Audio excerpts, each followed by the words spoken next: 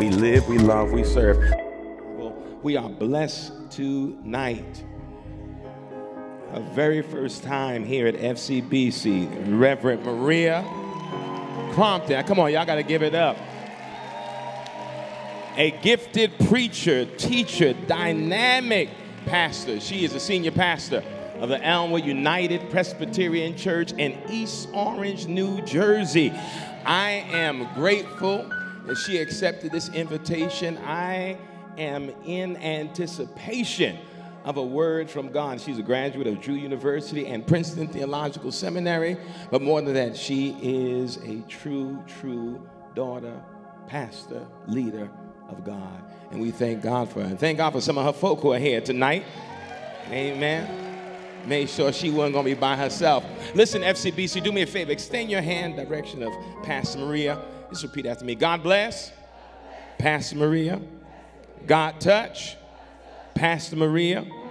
God touch me that I might receive a word from you. Amen. After selection from our worship team, the next voice you will hear is our preacher for this first night of the revival, Reverend Maria Crompton, the Elmwood United Presbyterian Church. Amen. Come on, give the Lord a hand clap of praise.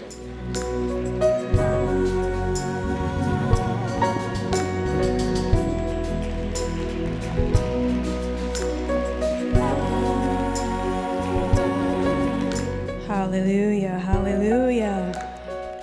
FCBC, go ahead and put your hands together. Give God some praise all over the building. We thank God today for the change that has come over us.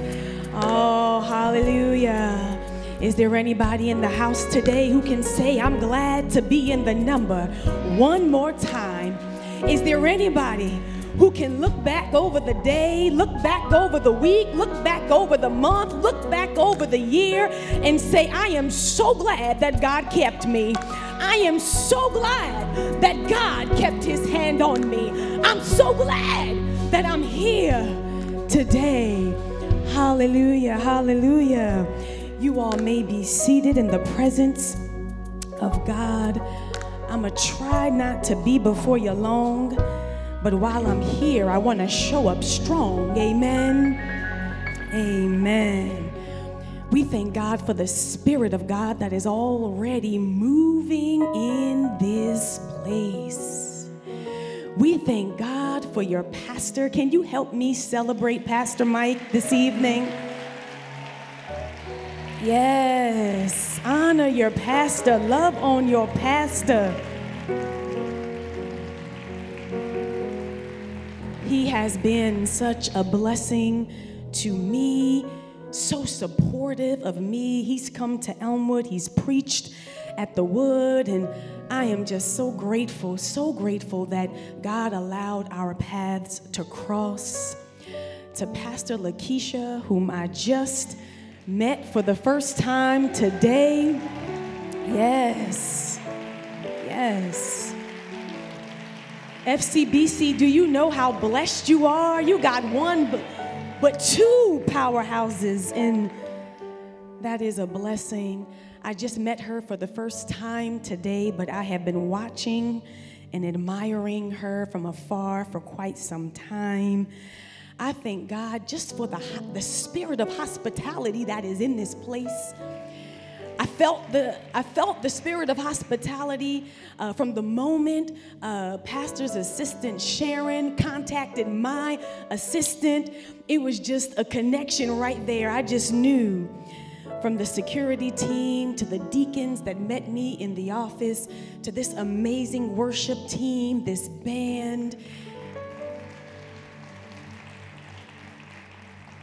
The pastors and ministers, all of you who are gathered, those who are streaming, and of course, last but certainly not least, there are some folks who drove here in the rain and the snow all the way from East Orange, New Jersey. Elmwood is in the building. Yes. You know what, Pastor Mike? I think they might keep me around. They done came out in the snow and rain, and They are so supportive. I am grateful. I'm grateful for my squad. Amen. FCBC, your spring revival falls right at the intersection of Women's History Month and the Lenten season. So while we are celebrating and elevating the lives of women, we are simultaneously journeying with Jesus to the cross. I find that to be so fitting, Pastor Lakeisha, because if there were ever a time for women to be celebrated, for women to be elevated, it should be during Lent. It should be during the 40-day period when we are intentional about walking with Jesus, because Jesus was intentional about celebrating and elevating the lives of women.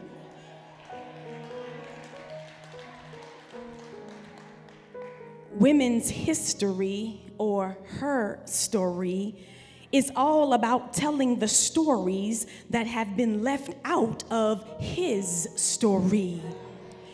Even in the church. Even in the church, women's stories have not historically been told. Or if women's stories are told, it's the same women and the same stories. The church has been so selective about which women's stories get taught and preached and which stories are not. How many times are we going to hear a sermon about the woman caught in adultery? How many times are we going to hear the story about the woman with the issue of blood? There are so many other women in Scripture who have made significant contributions to our faith, whose names are never mentioned, whose stories are never preached from the pulpit, and whose lives are never taught in Sunday school. So tonight, in honor of Lent and in celebration of Women's History Month, I feel called to share the story of a woman whose name we may not know, but whose life matters. And I believe that she has something to teach us tonight. In the book of 1 Samuel, chapter 21, verses 1 through 14, please stand for the reading of the word. We find her story, and media team, I may skip around a little bit, but listen to this woman's story. Now there was a famine in the days of David for 3 years, year after year, and David inquired of the Lord. The Lord said, "There is blood guilt on Saul and on his house, because he put the Gibeonites to death." So the king called the Gibeonites and spoke to them. Now the Gibeonites were not of the people of Israel, but were the remnant of the Amorites. Although the people of Israel had sworn to spare them, Saul had tried to wipe them out in his zeal for the people of Israel and Judah. David said to the Gibeonites, "What shall I do for you? How shall I make expiation, that you may bless the heritage of the Lord?" The Gibeonites said to him, "It is not a matter of silver or gold between us in Saul or his house. Neither is it for us to put anyone to death in Israel." He said, "What do you say that I should do for you?" They said to the king, "The man who consumed us and planned to destroy us, so that we should have no place in all the territory of Israel. Let 7 of his sons be handed over to us, and we will impale them before the Lord at Gibeon on the mountain of the Lord." The king said, "I will hand them over." Verse 8, the king took the 2 sons of Rizpah, daughter of Aiah, whom she bore to Saul, Armani and Mephibosheth. And the 5 sons of Merib, daughter of Saul, whom she bore to Adriel, son of Barzillai, the Mahalathite. He gave them into the hands of the Gibeonites, and they impaled them on the mountain before the Lord. The 7 of them perished together. They were put to death in the first days of the harvest, at the beginning of the barley harvest. Then Rizpah, the daughter of Aiah, took sackcloth and spread it on a rock for herself from the beginning of the harvest until rain fell on them from the heavens. She did not allow the birds of the air to come to the bodies by day or wild animals by night.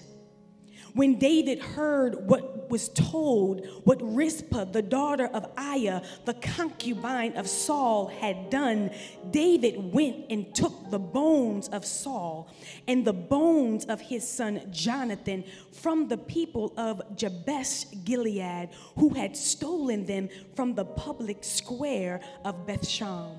Verse 13, he brought them up from there, the bones of Saul and the bones of his son Jonathan, and gathered the bones of those who had been impaled.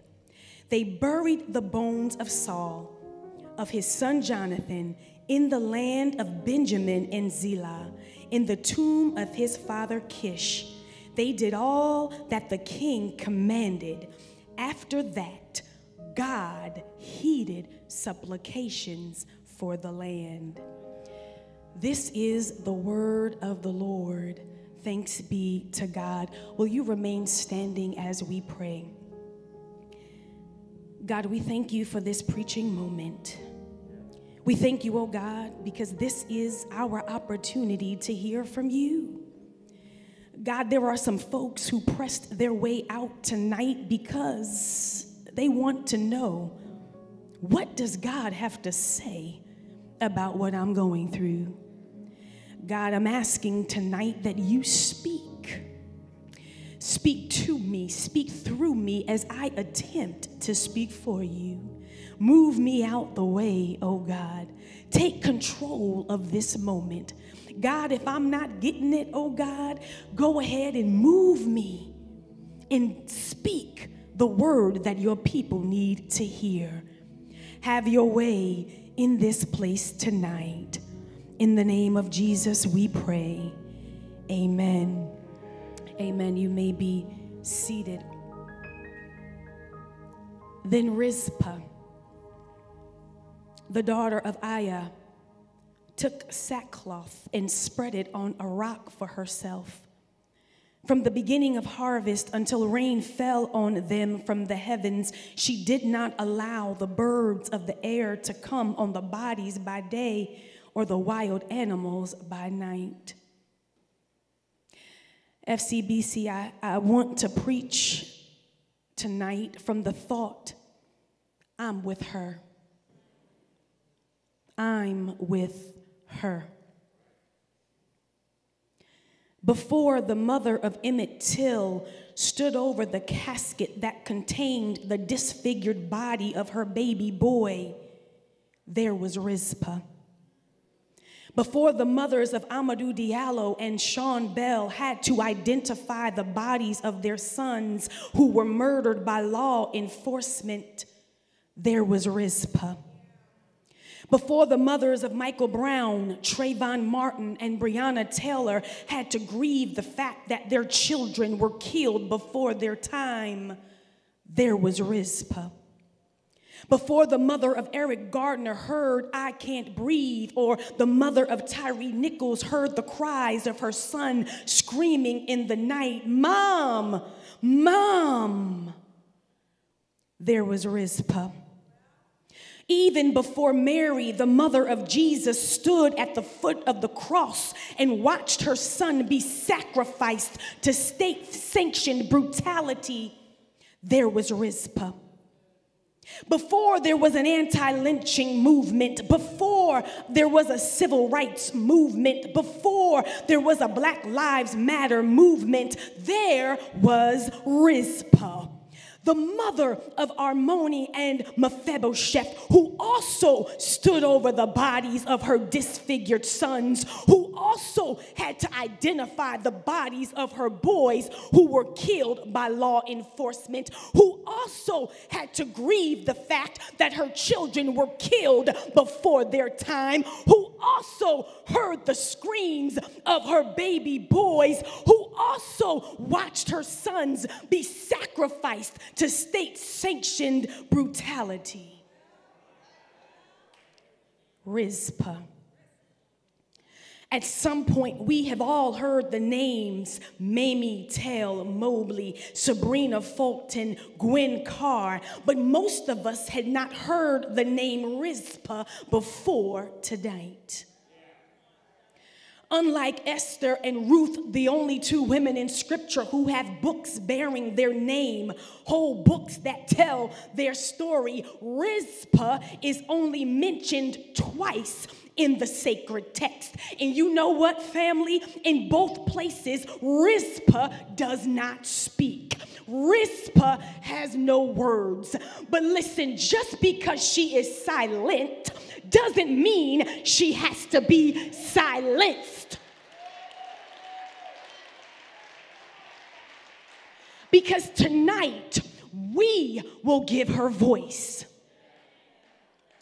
Rizpah first appears in Scripture in the second book of Samuel, chapter 3.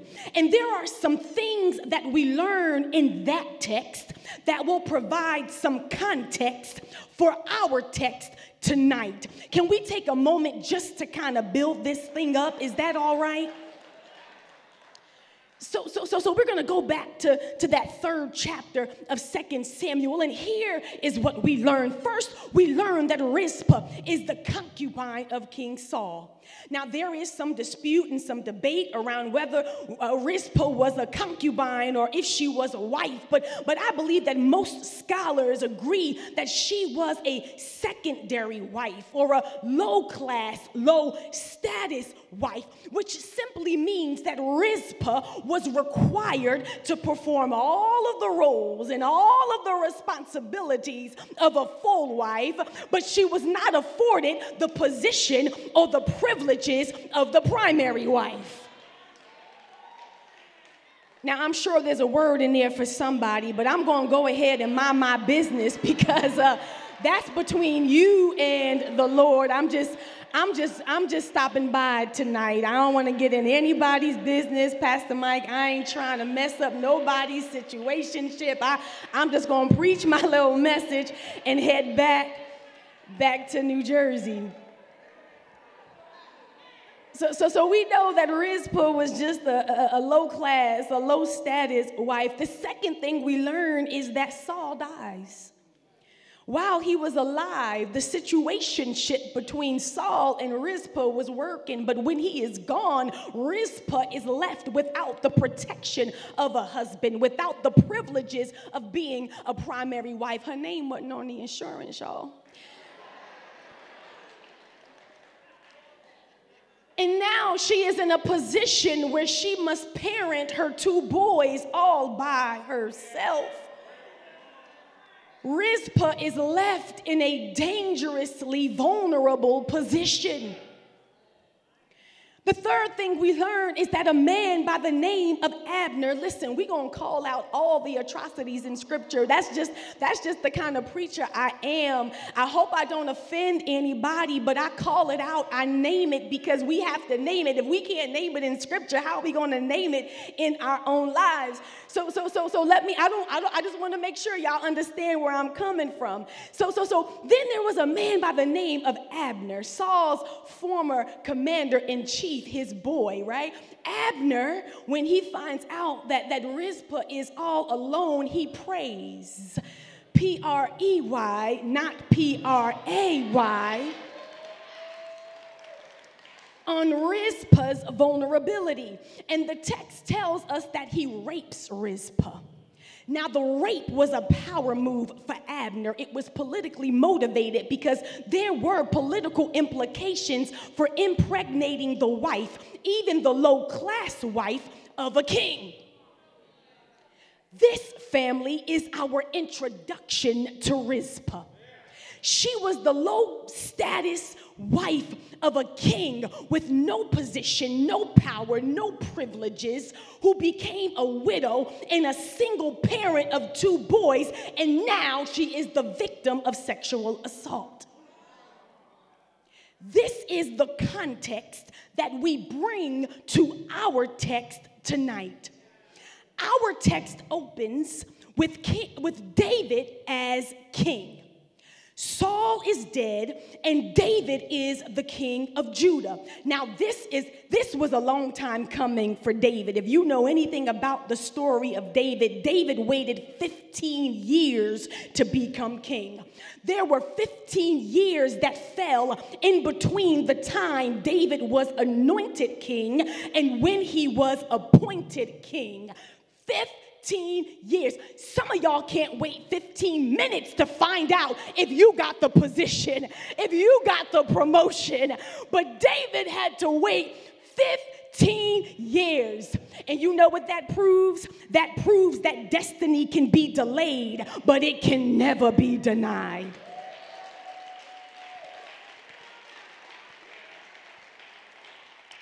David has stepped into his destiny as king when we get to our text. And what we learn is that David is dealing with a crisis. Somebody say crisis.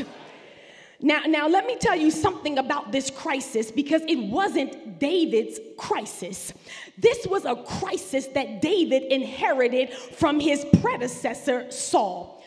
How many of you know that there is nothing more dreadful, nothing more draining, Pastor, for a new leader than having to deal with an inherited crisis? When you are a new leader trying to fix an old problem, it is the worst. But here is where we find David. We find David, this new king, this new leader, who is dealing with this crisis that he inherited from Saul. The text says that for 3 years, there was a famine in the land. A famine that for 3 years impacted every aspect of the people's lives. For 3 years, the people did not have access to safe drinking water. Because of this crisis, there were supply chain issues. Families were unable to access food and the other supplies they needed to survive.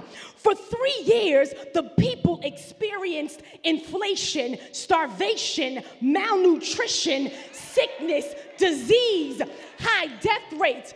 I know you all think I left scripture and I came and started talking about what's happening in 2023, but I promise I'm still in the Bible. I'm still talking about the famine that David was facing 3,000 years ago, I promise. The same way the global pandemic has impacted every aspect of our lives, the famine impacted the lives of the people living in David's day. And so David, this new leader, this new king, anxious and excited about stepping into his destiny, he just wants the famine to be over so that he can start to lead. So here's what he does. He goes and he inquires of the Lord. He goes to God and he said, God, why is this happening? The Lord responds. The Lord responds and reveals to David that the famine was punishment for killings committed by Saul while he was king. You see, while in office, Saul made an oath to the Gibeonites, who were one of the indigenous groups that lived in the land of Canaan before the children of Israel entered the promised land. You know, they didn't discover the promised land, right? They didn't discover, there were already people there when the Israelites got there, but they discovered it was their land. Okay, that's a whole nother sermon. So the Gibeonites, they were one of the indigenous people who were already in the land of Canaan. Saul promised to preserve and protect them. But instead of preserving their culture and protecting their lives, he tried to annihilate them. Attempted genocide.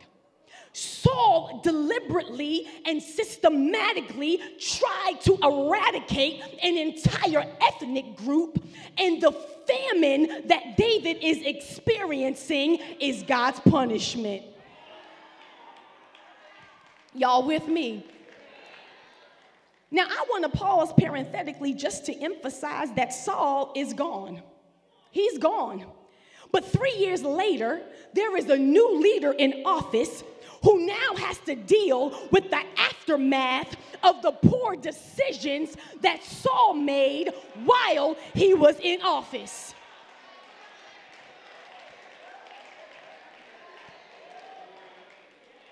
You see, because Saul did not properly manage this crisis, David, I'm sorry.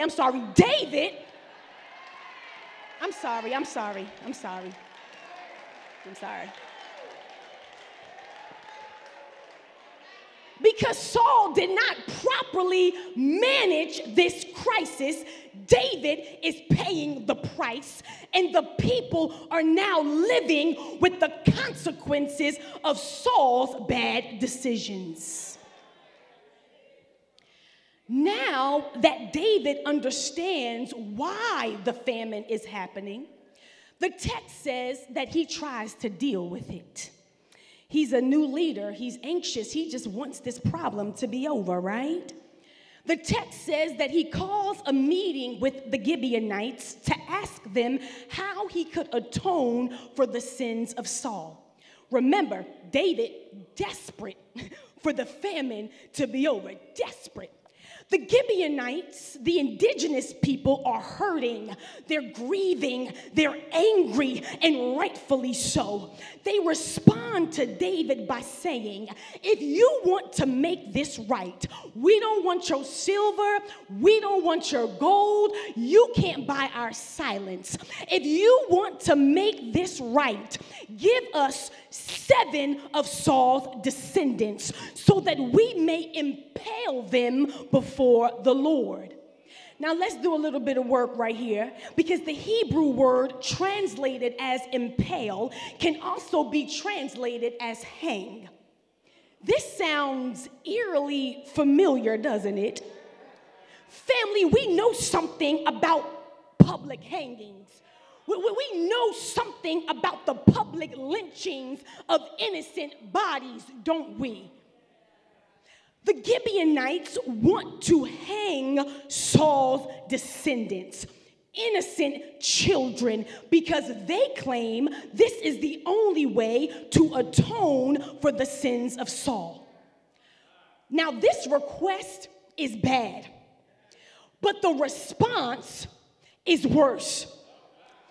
David, King David, Shepherd David, Harpist David, the author of the Psalms, David, without hesitation, without reservation, Pastor Lakeisha, without any attempt at negotiation, agrees to hand over 5 of Saul's grandchildren and 2 of Rizpah's sons to be executed. Now, as I read and reread this text, trying to make it make sense, I had some questions. I hope you have some questions too. Maybe I can ask your questions, right? So my first question was, why didn't David counteroffer? Handing over innocent children to be killed could not have been the only way. There had to be some other options, some other alternatives. My second question is, why didn't David go back to God?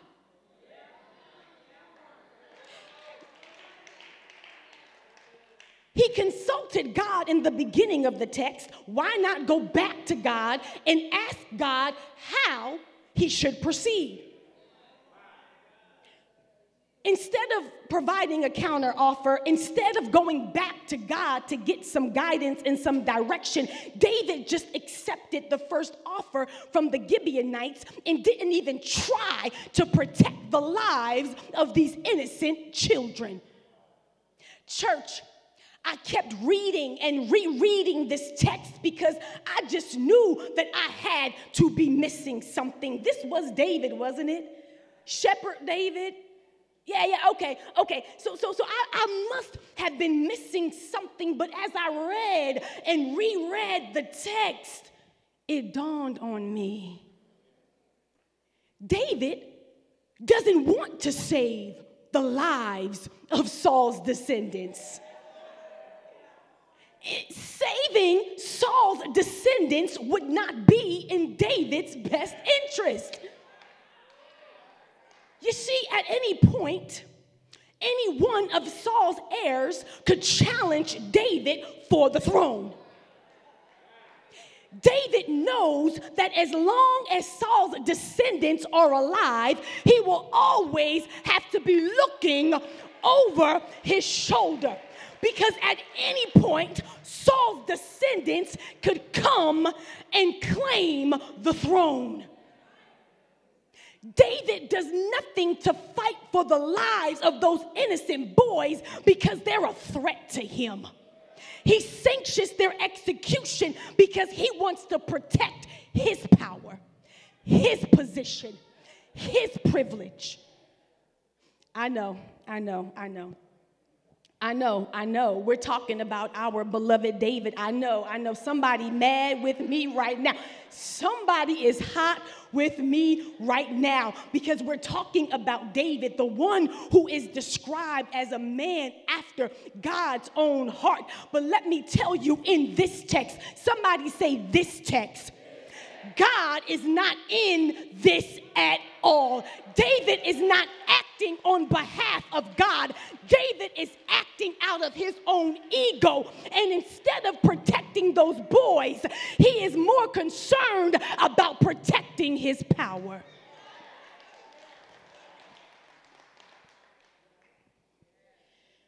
To add insult to injury, after the boys were executed, David refused to give them a proper burial.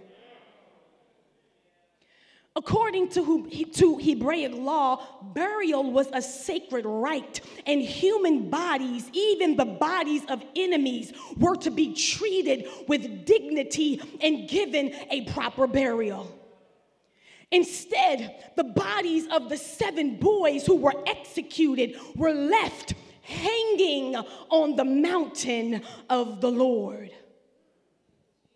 Another strategic move by David. You see, the same way slave owners would leave the dead, decaying bodies of those who had been lynched hanging for days as a scare tactic, as a way to intimidate other slaves, David left those bodies hanging as a warning to any of Saul's living family members who may try to challenge his kingship. This was David's way of saying to Saul's family, don't come for me unless I send for you.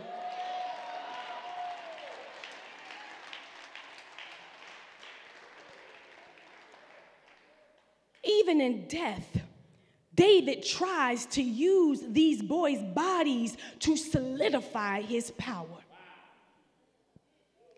But Rizpah, somebody say Rizpah. Rizpah is not having it up in here.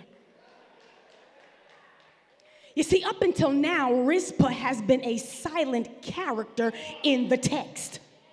But now, she makes her presence known. As Rizpah struggles to come to terms with the unjust killings of her sons, the Bible says that she makes her way to the mountain of the Lord, where her babies' bodies are hanging. And Rizpah does for them in death what she could not do for them in life. She protects her babies' bodies. She couldn't protect them while they were alive, but in death, Rizpah has made it up in her mind that she is going to protect the bodies of her sons. The Bible says that from the beginning of the harvest to the rain poured down from the heavens, about 6 months, Rizpah stayed on the mountain of the Lord, protecting her babies' bodies. She went to the place where their bodies were exposed, and every morning she would fight off the vultures. Every morning she would prevent the birds from tearing the eyes out of their bodies. Every evening, Rizpah would drive away the wolves and the night predators who came to prey on her bodies. Can't you see it? Anybody can use their sanctified imagination. Can you see this woman running off the vultures, scaring away the birds, fighting off the wolves and the night prowlers, protecting her babies for 6 months? Somebody say, Rizpah.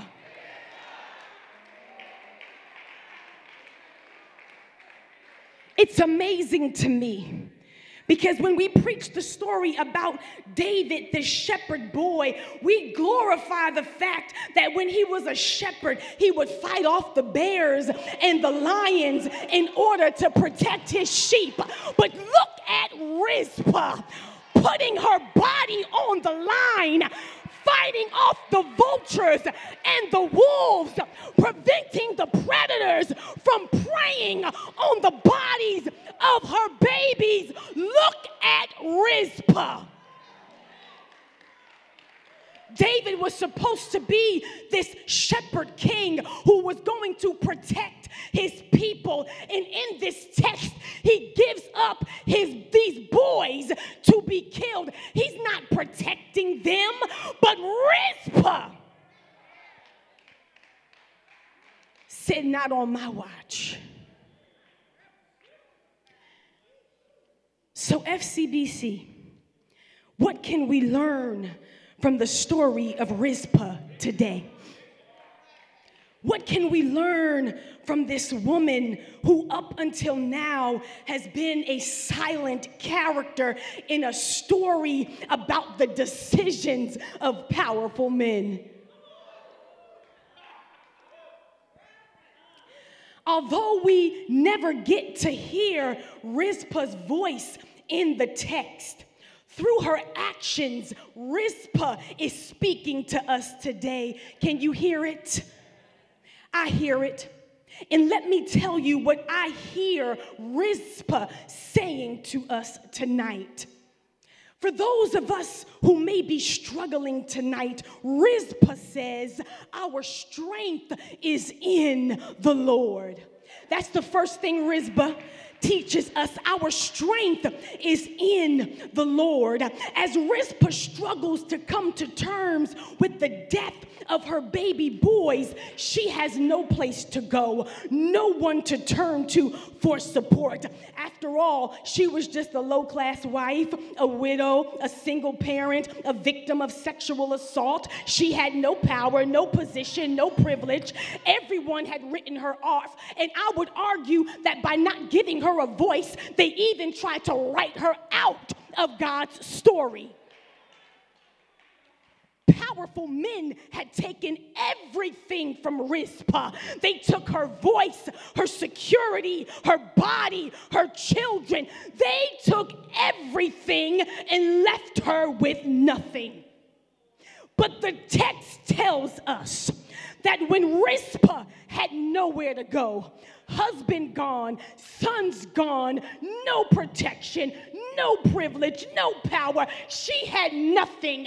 When she had nothing and nowhere to go, the Bible says that Rizpah made her way to the mountain of the Lord.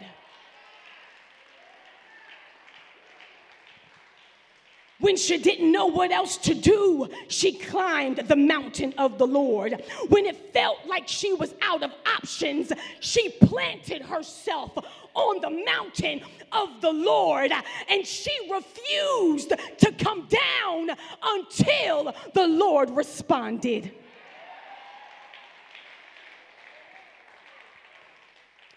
Rizpah, this woman who had been silent, found her strength on the mountain of the Lord. This woman who had been passive found her voice on the mountain of the Lord. This woman who was powerless found her power on the mountain of the Lord. This woman who had been a victim found her victory on the mountain of the Lord. And so for those of us who are struggling tonight, those of us who are stuck and out of options, for those of us who feel like life has left us with no place to go, Rizpah teaches us that there is a place that we can go. We can climb the mountain of the Lord. We can plant ourselves in the presence of the Lord, and we can refuse to come down until the Lord responds. Is there anybody in the house today who can say, when I don't know where else to go, I can go to the presence of the Lord? Is there anybody who has ever been so down, so desperate that they had to plant themselves in the presence of the Lord, and they made it up in their minds, I'm not going to move, I'm not going to get up, I'm not going to change my position until the Lord responds?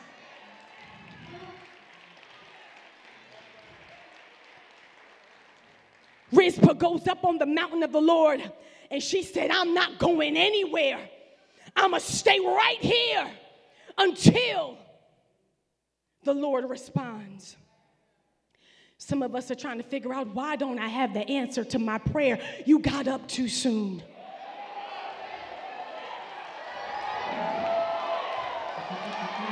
You got up too soon. Sometimes you got to plant yourself in his presence. You've got to make it up in your mind, I'm not going to move, I'm not going to get up until the Lord responds. If this is you, just go on, climb back up that mountain, sit yourself down, and wait until God responds. That's what we learned from Rizpah today. Rizpah says, listen, I don't understand what happened. I don't understand why I lost my boys. I don't understand why David did this. I don't understand why my babies had to die. But listen, I know who knows. I know who understands. I'm going to go to the presence of the Lord, and I'm going to stay right here until God responds. Go on back up the mountain and sit yourself down. Don't you get up until the Lord responds. Not only does Rizpah say to us tonight, our strength is in the Lord, she also says to us, stand in your truth. Stand in your truth. Everyone who passed the mountain of the Lord must have thought that Rizpah had lost her mind. First of all, she is standing on the mountain alone. No one is standing with her. It was dangerous. Who's going to go up against the king? No one is coming to stand with Rizpah. There was no Al Sharpton, no attorney Ben Crump, no protesters. Nobody is coming to stand with Rizpah. No one is going to the mountain to help her. She is all by herself with her dead, decaying bodies of her 2 sons and the 5 sons of Merab. Let me just pause and let me go ahead and just say that I love the fact that Rizpah doesn't just fight for her boys. She is on the mountain fighting for all the boys who were unjustly murdered. At this point, it's been 6 months, and Rizpah is still on the mountain. People are trying to get on with their lives, y'all. People are trying to get past all these killings. They're trying to move on with their lives. GMA keeps running the story over and over. People just want to get to the Oscars coverage, right? They just want to push past all this noise about these killings, but they can't, because every morning they can hear Rizpah on the mountain. Shoo, shoo. Get out of here. Every time they pass the mountain, they can see Rizpah fighting off the birds and the vultures. They're trying to move on with their lives, but every night they are awakened by the sound of Rizpah yelling at the night prowlers, "Go away, go on, get out of here." Rizpah's protest is becoming an inconvenience. Her protest is an interruption to the regularly scheduled program. With all that yelling from the mountain, people were forced to turn and look. With all that fighting happening on the mountain, people couldn't just sweep it under the rug. With all that activity on the mountain, people couldn't go on business as usual. Because of her protest, people could not look away. Rizpah stands in her truth and refuses to allow the people to turn away from the violence that was inflicted upon her babies. As I think about Rizpah forcing people to look at the decaying bodies of her sons, I am reminded of Mamie Tail Mobley. After her son Emmett was tortured and brutally murdered by white supremacists, everyone encouraged her to have a closed casket. But she said, and I quote, "I want the world to see what they did to my baby." Mamie allowed the world to see the disfigured body of her son because she recognized that his death was bigger than him, bigger than her. Mamie's decision to let the world see her son was about exposing a system of injustice. Rizpah stayed on the mountain. Rizpah fought on the mountain. Rizpah protested on the mountain, and her resistance was bigger than her. She wanted to expose David, expose the system that killed her babies. Rizpah teaches us tonight that we must stand in our truth. Even when people call us crazy, stand in your truth. Even when they call you a liar, you stand in your truth. Even when people try to write you off, you stand in your truth. Even when they tell you you're overreacting, you stand in your truth. Even when they tell you to sit down and shut up, you stand in your truth, because standing in your truth is bigger than you.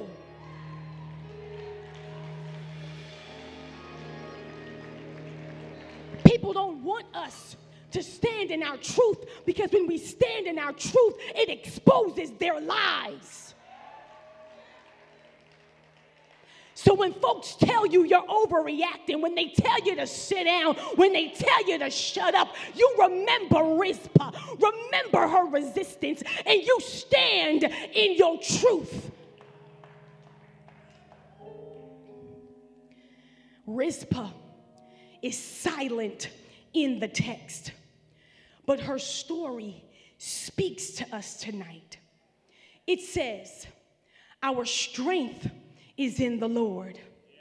It says, stand in your truth. And one more thing, and then I'm done, I promise. What Rizpah's story says to us today is that God is on our side.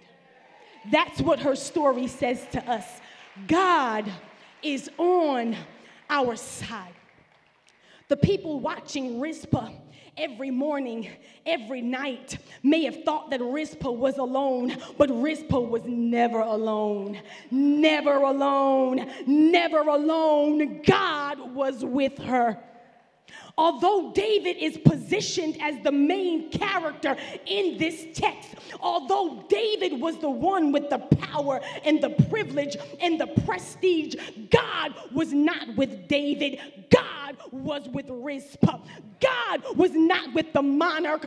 God was on the mountain. God was not in the palace.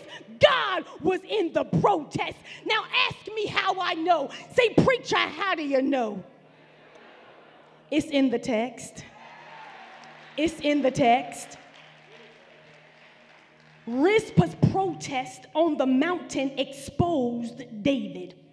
You see, what happened was she was up there and she was protesting and she was fighting and she was shooing and she was making a whole lot of noise, and people couldn't sleep and people couldn't eat and people couldn't go on with their lives. And every time she would shoo and every time she would move, folks were forced to look up, and people just started talking about how David was no better than his predecessor, talking about how David was condemning Saul for killing the Gibeonites, but look, David killed innocent boys.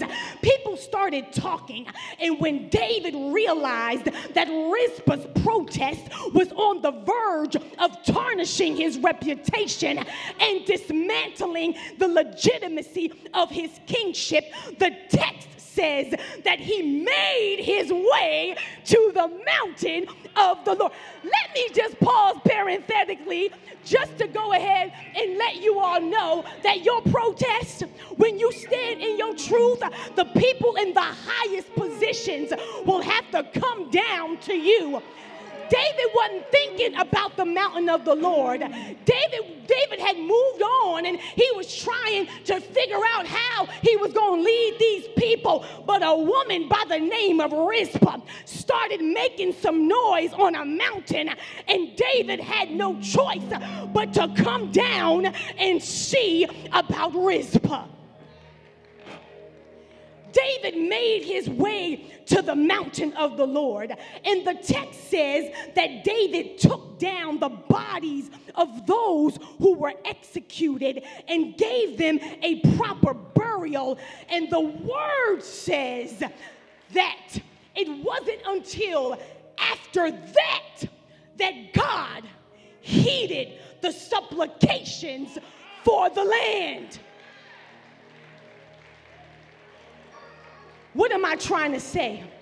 David had prayed for the end of the famine, but God did not respond to David's request until he did what was right by Rizpah. God was on her side. Somebody say, God was with her. Listen. I'm on my way back to New Jersey, But listen, I just came to let you know that God was with her. But that shouldn't surprise us, because God is always on the side of the oppressed, always on the side of the marginalized, the disenfranchised. God is always on the side of the powerless, the voiceless, the defenseless, the helpless. God is always on the side of the low status, the lost, the less, the left out, the least of these. God is always on the side of the oppressed. And let me tell you, I want to be where God is. I want to be with God, where God is. And so if God is with her, then we ought to declare, I'm with her.